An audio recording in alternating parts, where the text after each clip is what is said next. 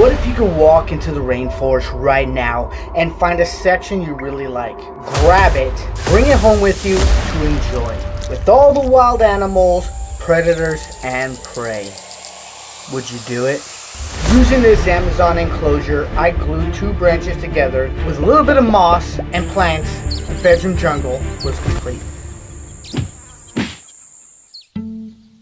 On day 1, the jungle was lonely. So I added some insects I found outside.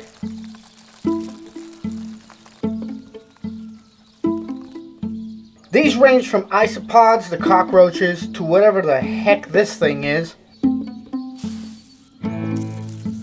The creepy crawlers were in full force. Just take a look at this thing. I don't know if I caught an albino ant or termite, but no tank is complete without some noisy ass crickets to keep you up at night. And they wasted no time making this place their home. But one of them wasn't so lucky. We call them not so lucky. I was just about to start CPR when this happened. Well, dagnabbit, this little guy was just playing possum. Now that everyone is settled in, I'm going to make it rain.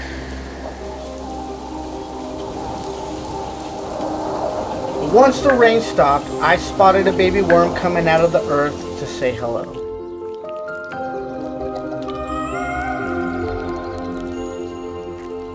But guys, I missed a very crucial step. And because of this, the tank is infested with mold. But there is a natural solution. Springtails. I released my army of mold eaters into the jungle, and they immediately sprung into action to abolish the mold for good.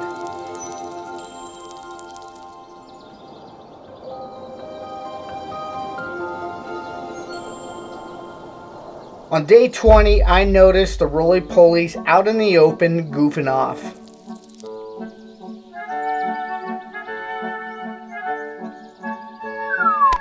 They call them roly-polies because the second they're in danger, they roll up into a ball.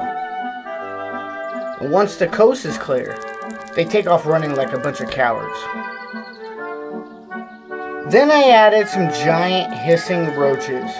This is Bonnie and Clyde, my poop-eating fighting machines. It's day 30 and time to add our first predator. This is Mog, the ball python. I quickly fed him a frozen rat so that he would feel right at home, and he wasted no time using his muscles to strangle this little thing till it was more dead than it was already dead. He then stepped back to admire his kill and began to figure out how he's going to fit this whole thing in his mouth. Using his fangs, he grabbed the head and begins to swallow it whole while choking on his fat rat down his gullet until it's all gone.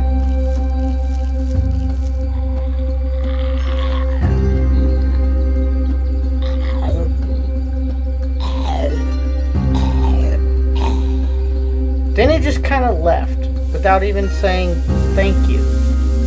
The next day I found a shiny string up in the canopy, and I followed it to this death trap. Out of the shadows, this evil beast emerges and completely misses. But the cricket gave her another shot, and it looks like a miss because it happened so fast. But she got him. Oh, she got him good. And now she waits for the venom to do its job. An hour later, I found this cricket wrapped up like a mummy, hanging from a leaf. Anybody know what kind of spider this is? It's day 50, and something is eating my plants.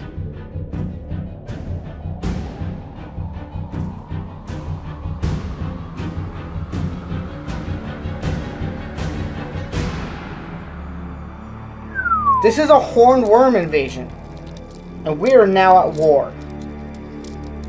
So I called on my champion to exterminate them. This here guy is Rango, the tokay gecko. I gave him his orders and he leaped into action. And this guy is about to find out why you do not mess with the Tokay. Crawling across the tree branch, Rango silently waits on the other side. The only problem is Rango can't see him. And the worm makes it to safety. Using the suction cups as feet, this worm can move around like Spider-Man. Unfortunately, it's a dead end and he has to turn back. Then he stops to rest, and that's when Rango makes his move.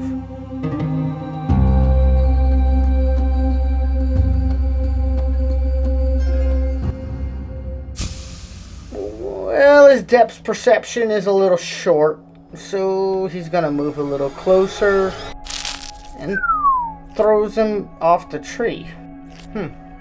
Rango's gonna have to work on his hunting skills.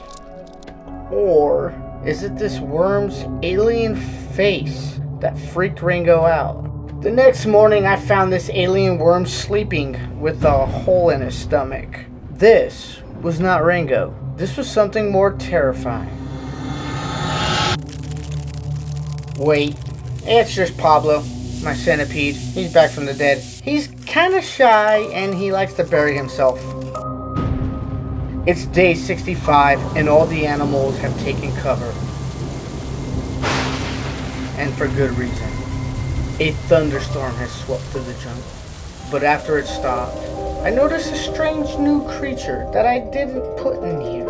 I am calling him Big Black Cutie, or BBC for short.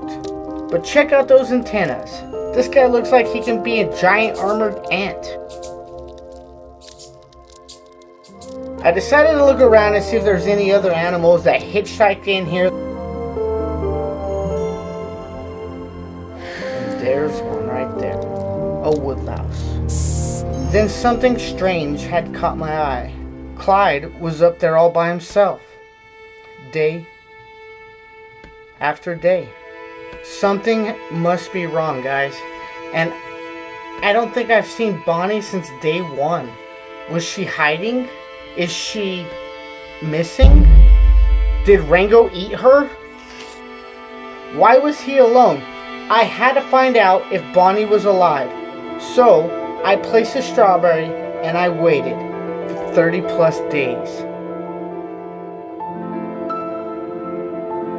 I searched for her.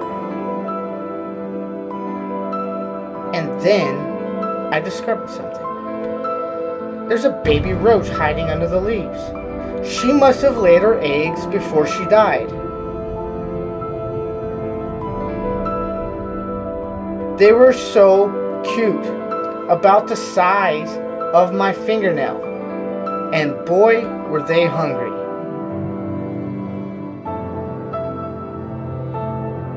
Then I realized something.